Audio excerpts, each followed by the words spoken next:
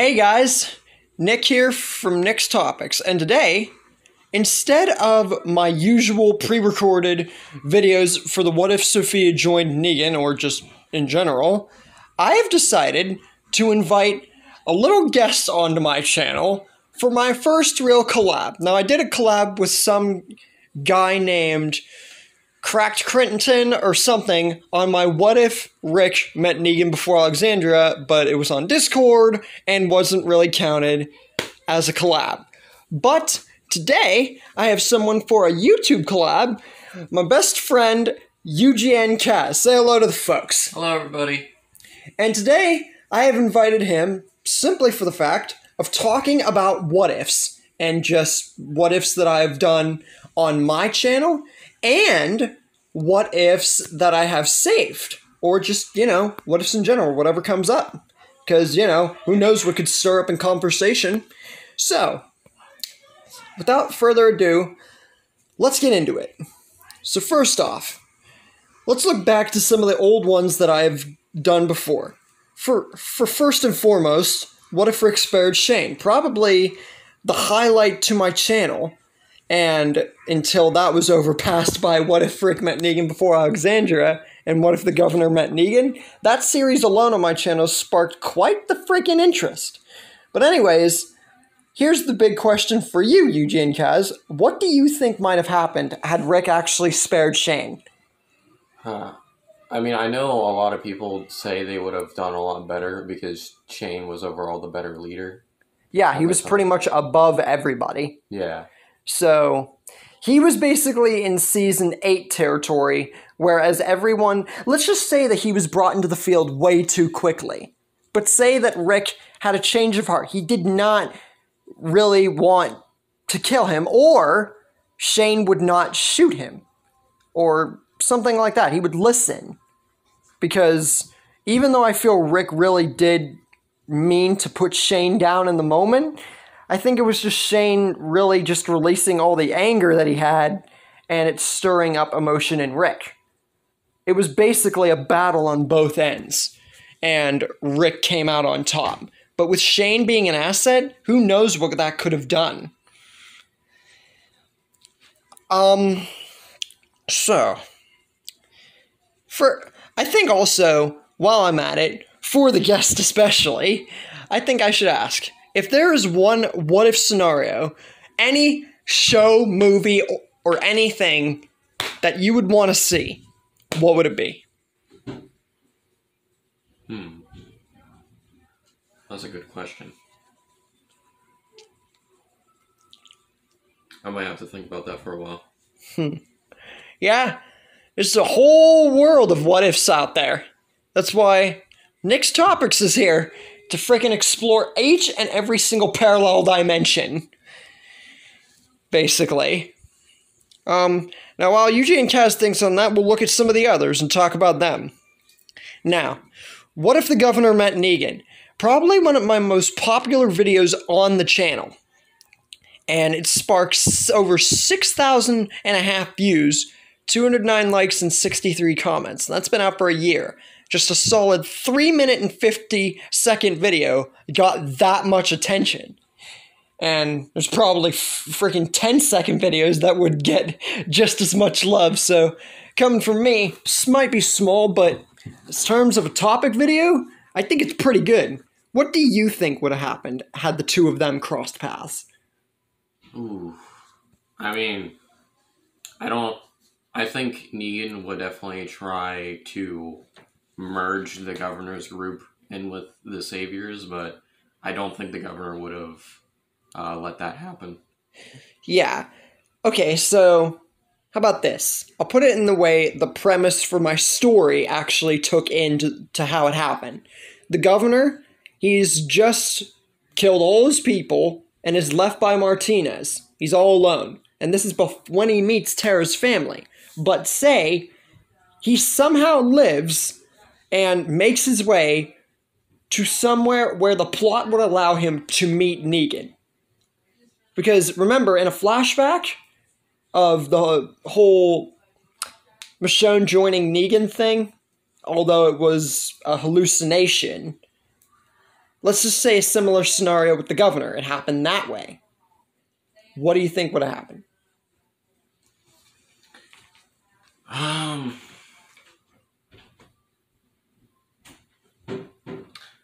don't know. So, like, the governor just joins Negan, or like what? Well, if you think about it, the governor did not want to be around Tara's family.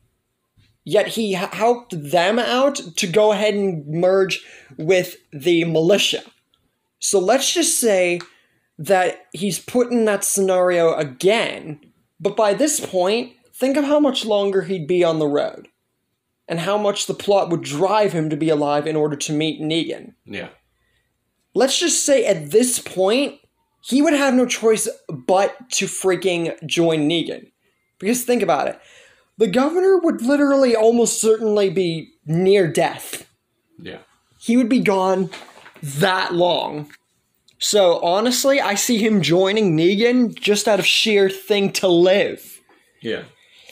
So he joins Negan successfully and grows accustomed to the life of the Saviors. Does he stay with them and become like a good savior and later come in contact with Rick and things turn bad for them? Or do you think that the governor would pull a similar scenario where he did with Pete and those people and take him down behind everybody's backs?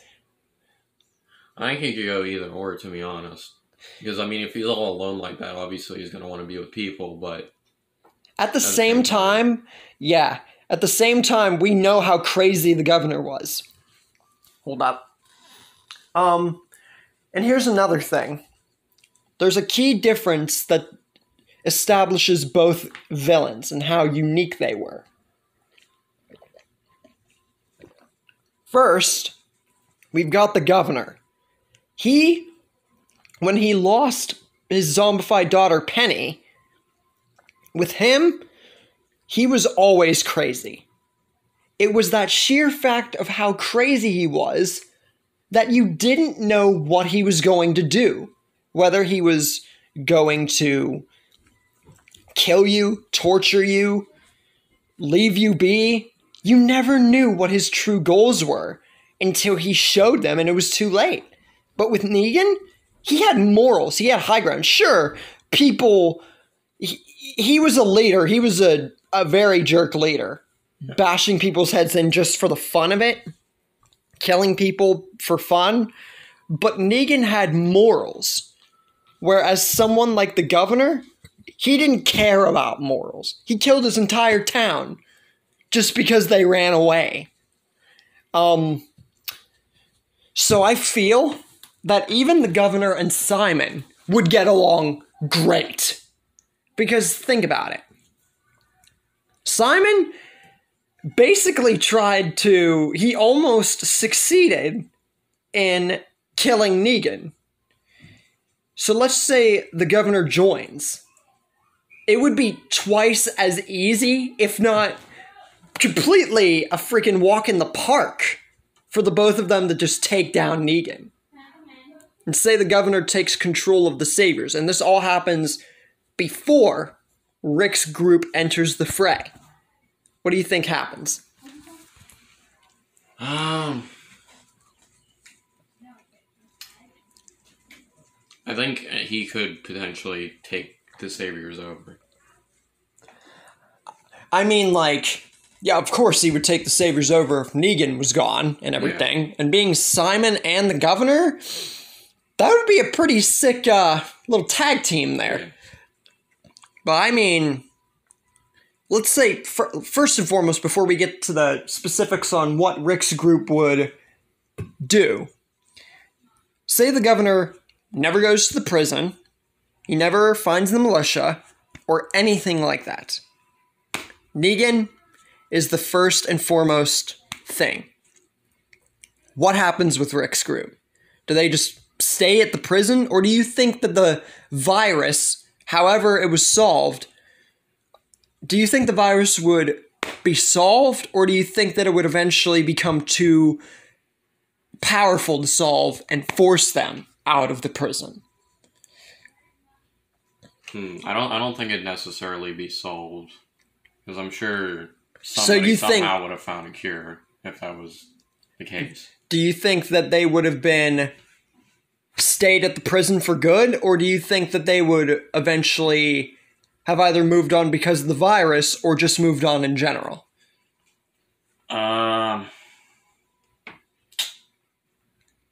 Interesting question. I mean, I think they were originally planning to stay. I don't know if the virus would have kept around long enough, if they would have. So do you think they would stay then? Yeah. So Rick's group stays at the prison. So that means claimers live and a bunch of people do not die, which also means Herschel lives, Beth lives, and lots of people. But that would save and doom a lot of characters. For example, the wolves would most certainly likely still take Noah's home.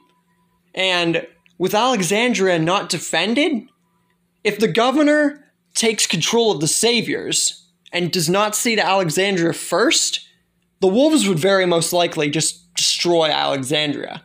There's no Rick, no anybody there, so that's gone. And honestly, Rick's group being at the prison won't save them if the governor joins the saviors. Think of how many communities he will have on his side. It basically ends up being, if the governor takes control of the saviors or joins Negan, it all goes downhill.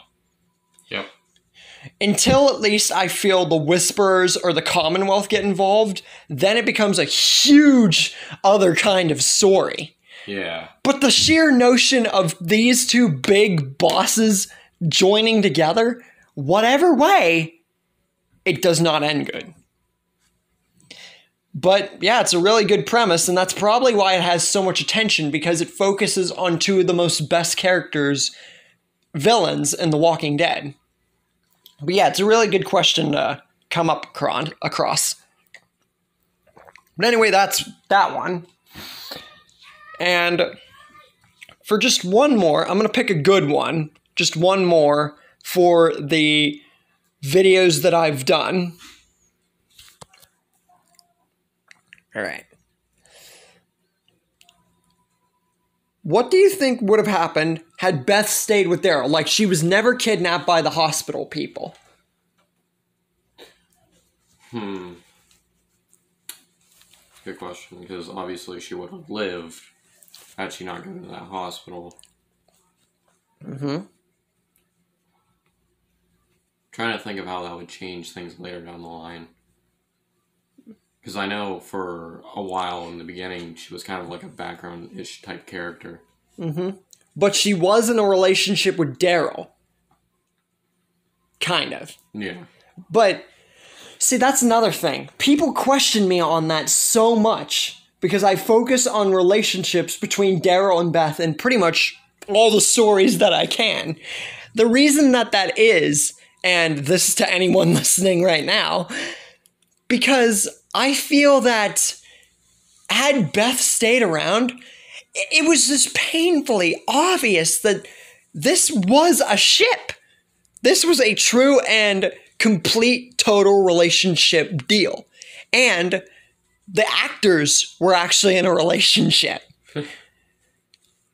I basically focused that idea, plus the fact how the details went with them in the original story, to put them into a good relationship. And with Beth living and not getting taken, that does do good for Daryl's character development, but not for long, because there's one big problem. Claimers. And had Beth not been kidnapped and they still were on the road to Terminus or whatever, wherever, they would have still ran into the Claimers, most likely. And yeah, we saw what the Claimers were planning to do to Michonne and Carl. Yeah, Beth is pretty much going to be... let's just say the Claimers would try something on Beth or something like that. Daryl would try to fight back, and with just two of them, if they don't force themselves to join, seeing no choice, they're both going to die out of fighting. And with Daryl out of the story, and Daryl and Beth not there, I feel that, honestly, the story would take just a downward turn. Yeah. Daryl was a key character. He has his own spin-off, for Christ's sake. So, fun fact, Daryl wasn't even a comic character, nor was Merle. They were both put into the show. So, that's probably why they made Daryl... I mean, Merle, I don't know what the reason for that was, but as for Norman Reedus' Daryl, they made him have his own spin-off. So the idea of him dying so early on would just destroy the group. Yeah. Unless they joined the Claimers, which I feel is very unlikely with Beth around, especially. Because, think about it. All the Claimers we saw, there's not one girl Claimer. There were girl wolves, saviors, whisperers, people in the governor's town, girl reapers, but there was not a single girl Claimer. Yeah. I should have told you all you need to know. And especially Randall's group. Randall's group and the Claimers, instant, just, girls are just screwed. Basically. So, honestly, overall, in the point of this plot, as I stated even in that story, I feel that Beth would have just...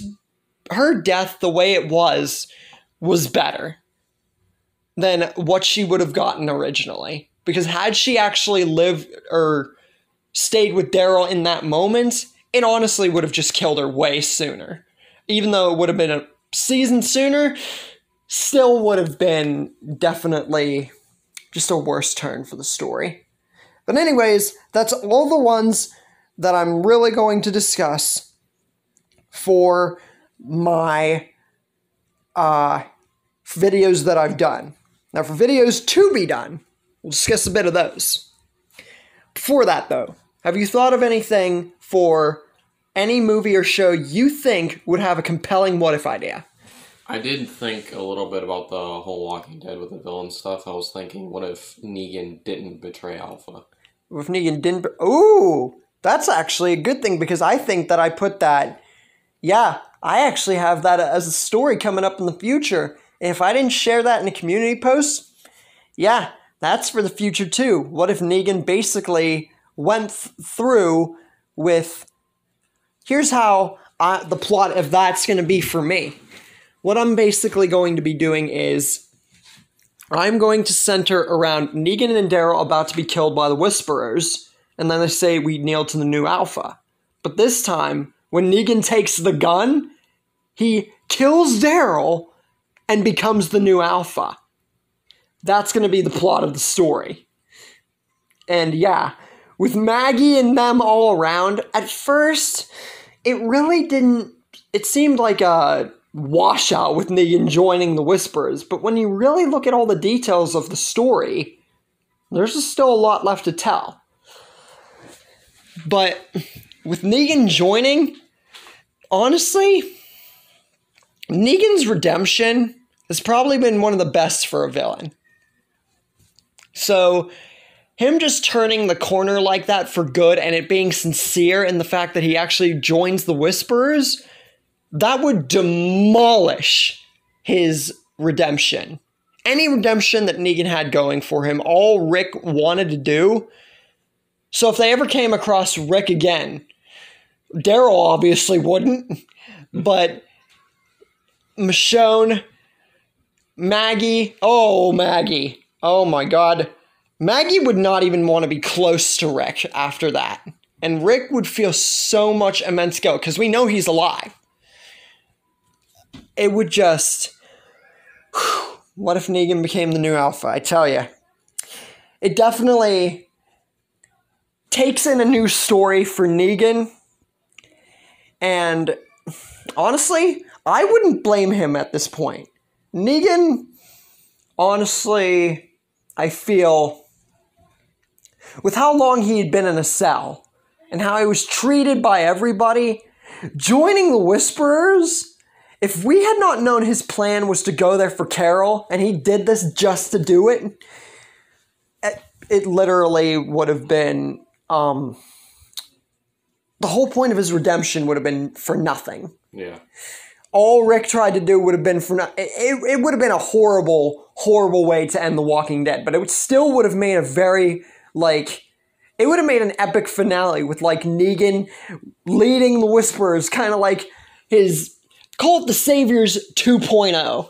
Yeah. But then, we still got a few problems with that story, because think about it. Beta would still be around. So, who's to say that Beta wouldn't rally half the Whisperers to him, and then Negan would get half the Whisperers with him?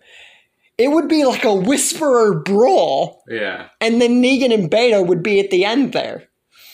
So, it would be a fight to see who the true Whisperer would be. But there'd be no Daryl to save him, because Negan would take him out. Yeah. So, honestly, yeah, that's a really good idea, and I'm actually glad that I already had that one saved, because it's just very interesting. But if I didn't have that one saved, I would definitely put that down for a story, because it's really good. All right, you got any more? I don't think so. All right, let's discuss a few that I have put on for the future. All right, let's see. I actually have some real-life ones, but before that, I'm going to discuss a Walking Dead one that I have. What if, in Season 3's finale, instead of Merle dying, Daryl gets there before him, and he offers to go and do the distraction himself? It's basically, what if Daryl dies instead of Merle? Merle becomes the new Daryl. How would this change the story? I feel like Merle's decisions throughout the story probably would have been worse, because I think of how he was as a character. Who's to say that Merle's basically regret for letting Daryl go out there and die wouldn't help him step up to Rick and his people? Yeah, I definitely agree. He'd probably definitely want revenge for everything that's happened. Merle would most certainly probably go get the governor himself. And either one of two things would happen. Either A, you'd basically go out, kill the governor, maybe kill him successfully, and everything would possibly be all right. B, get himself killed by the governor for trying. Or C, just stay put. It could go a lot of ways if Merle was the main character. But we gotta think beyond that. Because that would take Daryl's story, once again, would be taken out way earlier on. And for Daryl to be alive now in the current Walking Dead, his story being completely destroyed like that, and to replace Merle, what I think would be a good thing and a bad thing for all intents and purposes. But it does make for a good story, though. Alright, we're going to discuss a few real-life ones. What do you think would have happened had Abraham Lincoln never got assassinated?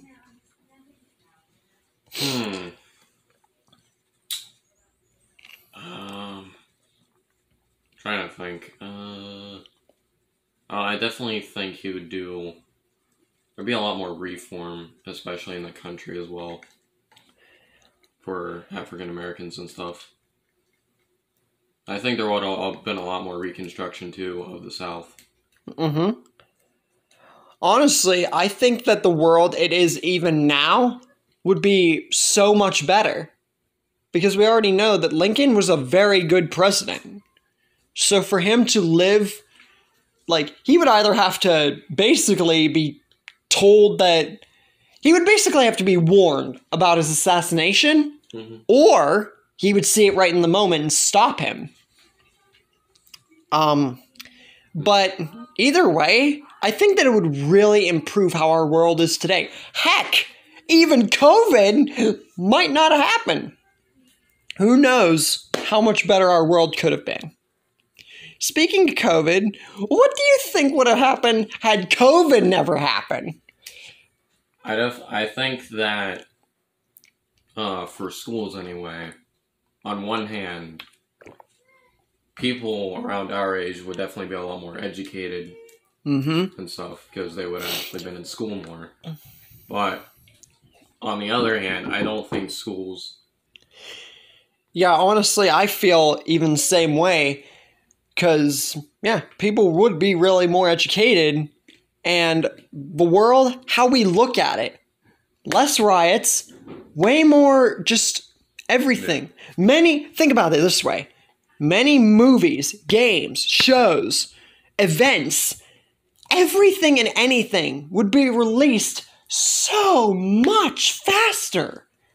So many more projects that have taken years to make because of COVID's thing, the whole lockdown thing, so much more work. Everything in the world could have been done so much better.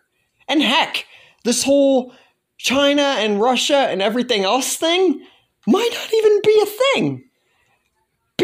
And even if it was, it would take way longer to form. Because COVID basically stirred a worse part of humanity. Yeah. Basically. I thought it would, to be completely honest with you, amongst many others, I thought we were getting zombies whenever COVID hit. That it was just gearing up for the zombie apocalypse. But it is what it is. But anyways, those are two pretty good scenarios there. Oh, here's an interesting one. What if 9/11 didn't happen? I think something of that sort would definitely have happened maybe just later. Because I definitely, like, back then, airport security was terrible. Yeah. I'm saying, because of how 9/11 went, people still talk about it. Yeah. They mourn about it because it was such a tragic, chaotic event. I'm saying, what would happen if it didn't? Yeah. I think Americans would definitely be in the mindset that, like, we're kind of, like, untouchable. Since we're, like, so far removed from everything else. So you're saying that 9/11 not happening would make us more cocky and underprepared for, like, hostile events. Yeah. I agree with that. I definitely agree with that because, yeah, we're definitely the kind of people that would do that if any person would get cocky if certain things like that didn't happen. Because sometimes some things I feel are meant to happen, others I feel could have been handled differently, and others I feel shouldn't have ever happened at all. Hence, the whole idea of hypothetical scenarios, parallel worlds, and just the whole idea of what ifs. It's just really something to think about. Ooh, here's a very good one. So, have you heard of Steven, the freakout kid? Yes. Yeah, basically from the channel Waffle Pone. That goes right up there along with the lines of McJuggernuggets, Angry Grandpa, Tony Tornado, all those freakout channels, and everything else. But anyways, what do you think would have happened had Steven never freaked out? Well, the obvious answer would there would be no videos of him freaking out because obviously it wouldn't. So Waffle Pone basically wouldn't exist. Yeah.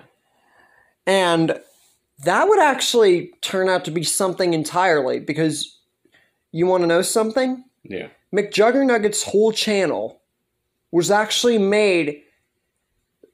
Waffle Pone and Steven that channel inspired McJuggernugget's work. He said so himself because they actually got to meet.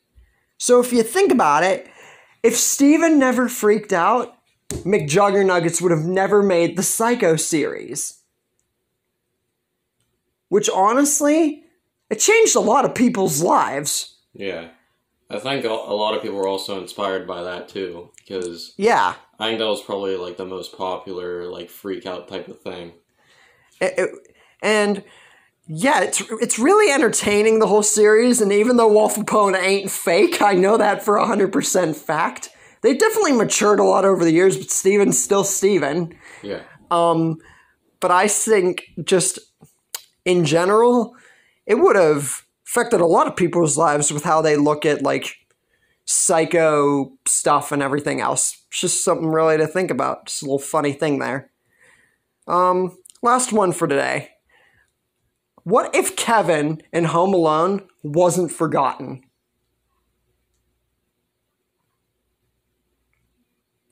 So the movie would essentially not be called Home Alone. Yeah. It would basically just be a Christmas-themed vacation movie with a twist. I'll explain that more in a sec. I want to hear your thoughts. Honestly, I haven't really watched like all the way through the Home Alone movies. I know there was some funny like... Have you watched at least Home 1 and 2? Bits and pieces. Yeah, basically the idea is whenever Kevin is left home alone and his family forgets about him after a huge fight and everything, preparing for a trip. Yeah. Harry disguises himself, one of the burglars, as a cop and tries to get everyone's thing for whenever they're going on vacation so he and Marv can go ahead and rob the places. So essentially, if Kevin is forgotten or isn't forgotten and he goes on the trip, that essentially not only turns it into a Christmas-themed vacation movie, but it lets Harry and Marv successfully burgle their house.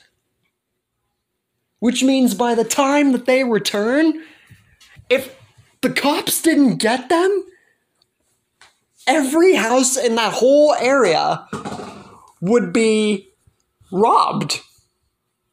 There'd be no... Honestly, I feel they would have been caught at some point, but the whole idea of Home Alone would just be nothing. There have definitely been more Home Alone-based movies, besides Home Alone, obviously, but I mean the whole idea...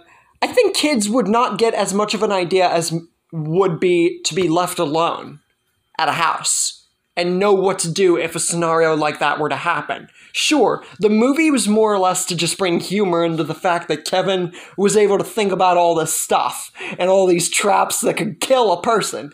Like, the flamethrower over Harry's head, yeah, that would kill a person. It was more or less meant for comedy than anything else. But I'm saying that kids would not really get a true and 100% idea about what to do whenever they're home alone. Parents would not be as trusting of them. And sure, they're not really going to agree. There are probably millions of parents that still haven't seen Home Alone. But still, the idea, I feel, has helped a lot of families and kids to understand what to do. It's just something to think about. But anyways, that, I think, wraps up our entire video for today. I hope you guys have enjoyed this little collab for the both of us. Definitely nice to have a guest here on the channel, and especially someone who's my best friend. With that said, if you guys, like I always say, have any videos that you want to recommend me, leave them in the comments. And if you like this video, don't forget to like and subscribe and tell your friends. And check out UGN Kaz's channel in the description down below. It's a gaming channel. He posts every now and again. Has college, so But anyways, I will see you guys on Friday for the next part of What If Sophia Joined Negan. And with that, I'm out.